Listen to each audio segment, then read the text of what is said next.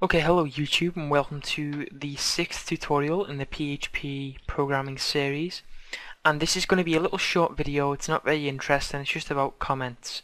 Now comments are very useful when you start programming really big applications. For example, some web applications that I'm currently working on, there's a few pages of over 1,000 lines of code, and just navigating through that, trying to just figure out where everything is, it's really annoying, but with comments I can just navigate it a lot more easily. So to start this tutorial off, we'll need to create a start and end PHP tags, and we'll just save this as comments.php, and we're just going to write a few lines of code. Going to echo welcome to my website. I'll have a break after that. And we'll echo this a few times. We'll just copy it and paste it. We'll do the cheating way.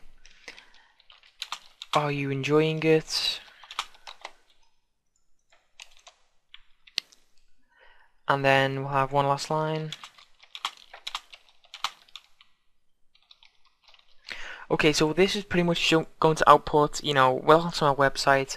Are you enjoying it? And I hope you like the message. And we covered the echo function before, so you should not be this far if you don't know what this means. Okay, so you'll understand the point to this in just a moment, so just bear with me.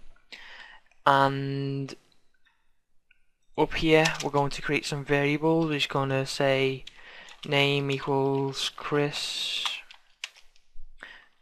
age equals 18, color equals blue.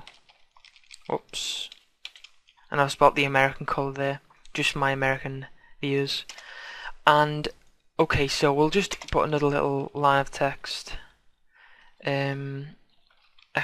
Actually, no, we won't. We'll stick with this. That should be enough. Okay, so we can use comments in two ways.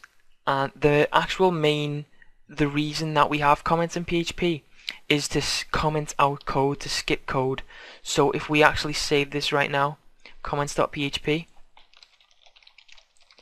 and we have these three messages, what we can do is use a comment to comment out a line.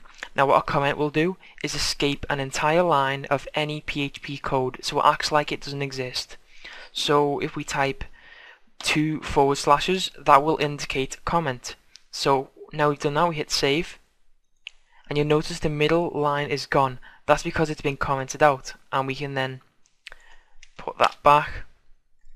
And another function for comments is to just name your variables or set of code, and that's what I like to do. So let's say just for these three variables we could just say below are my variables, just so you can keep yourself updated. Might want to add some lines in there just to keep yourself, so you can just, oh, here's my variables right here. But if we save this and then refresh it, it's saying that we've got an error, and that's because PHP is trying to interpret this line as PHP code, but obviously it's nonsense. The server just looks at this and just thinks, what the hell is this? It's nonsense. So what we can do is comment this out and then just save that, and now we can have a nice little comment here saying, oh, here's my variables right here. Save that, reload, and it works again. And that's how to use a single line comment in PHP. Now another form of commenting you can use in PHP is multi-line, and you use that by doing a forward slash and then a star. And doing a forward slash and a star will indicate that you are starting to comment some lines of code out, and to finish that all you need to do is do a star and then a forward slash again. So between these, the start and forward slash, just space it out a bit, this is all commented out between here. So we save this, and it'll only output the last message. And let's just take this off. So now we just echo that line, save it, and we've see that do that again.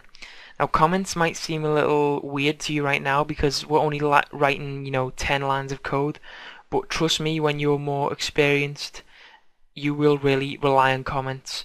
And also, if you're ever going to become a web developer, then if you ever sell your content, then whoever you're selling it to is going to be really annoyed if you don't have comments, because they won't understand your code at all. So thanks you for watching this tutorial. Please leave a comment if you have any questions. I will answer them. Also subscribe to the channel and like the video, and enjoy the next tutorial.